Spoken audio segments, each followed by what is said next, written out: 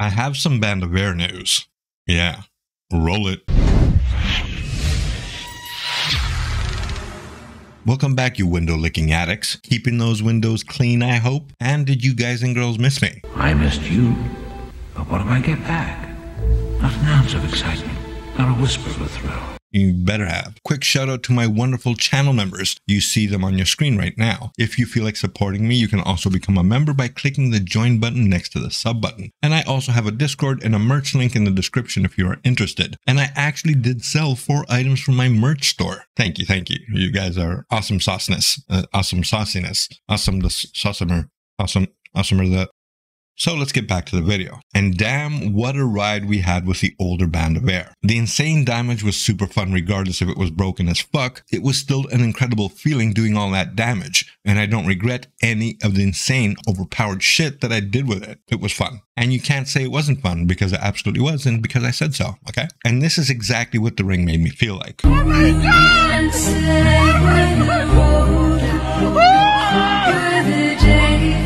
Like, what a ride. What a ride indeed. I'm sure gonna miss you, Band of Eternal Orgasms. Oh, say that! Now it makes me feel more like this. Wait! So yeah, it was fun while it lasted, but I have some new information about the Band of Air after my recent chat with Brett Norton, you know, the executive producer. I literally took the liberty of messaging Brett directly, and by messaging him was trying to get some information about some concerns that I had with the recent Band of Air nerf. For me, the Band of Air seems way underpowered now. It's weird because before it was like way overpowered, but now it's underpowered. But I'm only saying that because according to the interview that me, Brett, and Julia had a while back, he did say that the Band of Air will still remain best in slot, but that doesn't seem to be the case as it stands now. And I really wanted to talk to him about it and see what he had to say about its current state. So I asked him if they plan to make any further changes to the Band of Air, since right now it seems like it's underperforming and way too underpowered versus what we thought or expected it to be after the nerf. To me and many others, the ring doesn't seem to be best in slot in most cases, and most prefer other rings to balance stats than use the Band of Air for just a 1% increase in damage compared to the other rings. And that doesn't even apply to all classes, because some classes get more out of the Band of Air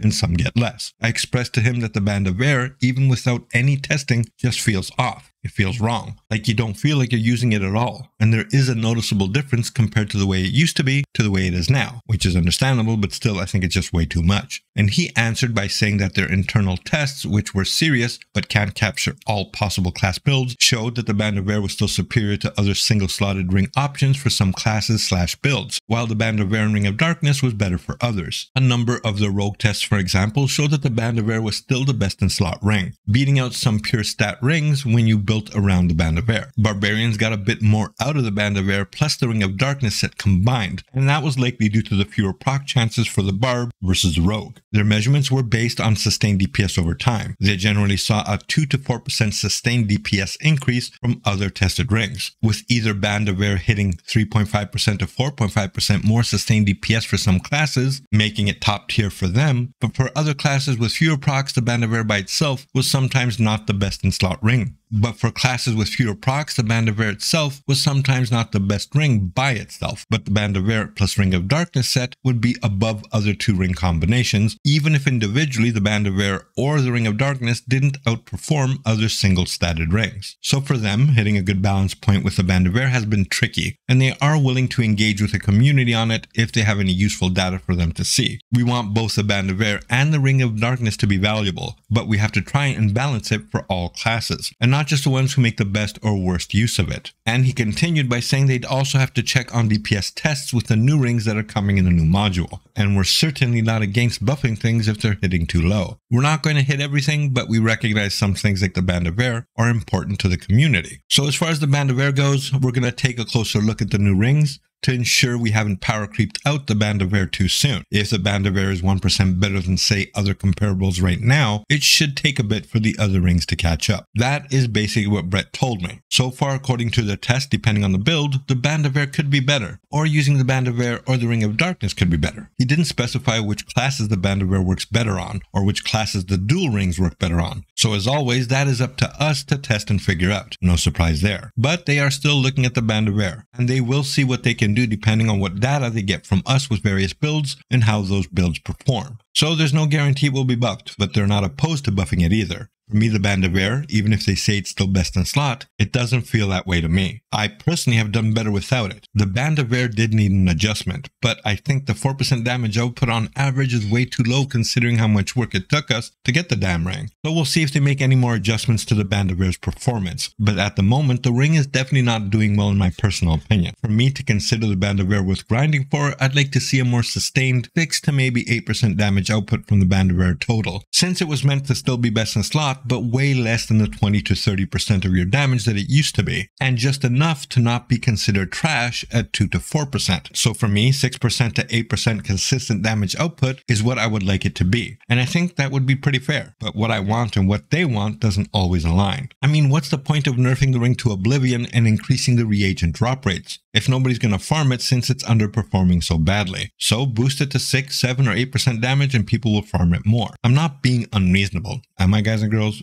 I don't think I am, right? I mean, 8% sounds fair compared to what it used to be at those mind-numbing numbers of 20 to 30%. I mean, you would farm it for 6 to 8% increase, wouldn't you? Anyways, that's all the info I have for you regarding the now nerfed Band of Air and possible changes that might come to it, which will be probably a buff if it happens. But yeah, we'll see how it goes. But for now, I gotta go. I need to make some dinner and chill the fuck out. Galactic here. Peace out.